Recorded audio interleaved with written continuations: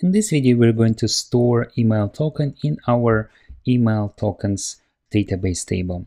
So we've just created a new table called email tokens, and we have prepared a script which generates a unique email token, 16 characters length. And now we can go ahead and create a new function which will take this token and will insert this token in our database table.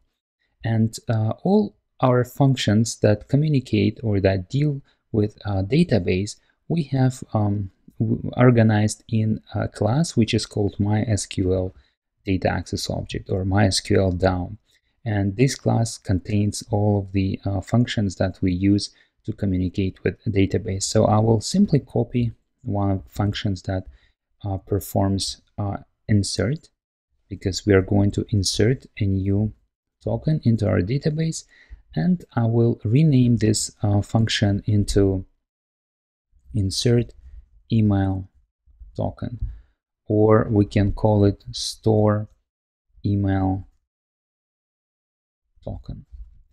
Okay, and this function will this function will accept a few parameters, and one of them will be user ID, and another will be the token itself. So user ID and email token. Okay, and the database table is called email tokens. So I'll just copy its name like this.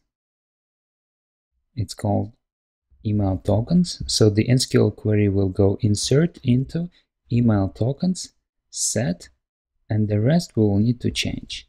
Set user ID equals and email token equals. Let's double check email token, the spell of email token column. So I need to open email tokens table and then need to switch to database, to table structure here.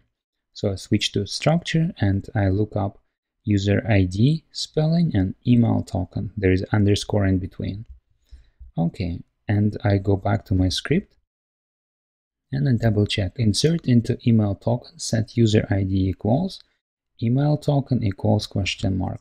And now I need to provide. So first of all, let's provide correct data types. User ID is going to be an integer. So I will need to use a database type, a special type I, which stands for integer. And then for email token, it's going to be a string, a set of characters. So I will use an S to specify string data type. Okay, and here the first parameter is integer, which is user ID, and the second parameter is email token. So I'll copy this value here, email token. So we have prepared our parameters, and the last statement will execute this SQL query, which will insert user ID and email token into our database. Now we can call this store email token function from our register user. So we will refer to database DAO. Here we have DAO object, which is our MySQL data access object. So I'll copy its name and I will say DAO and refer to its function, which is called store email token. And that function accepts two parameters, user ID, which we don't have yet. User ID will come from user details. Here we call user details to read all the user details for specified email address from database. So this user details array will contain user ID key. So I will use it here.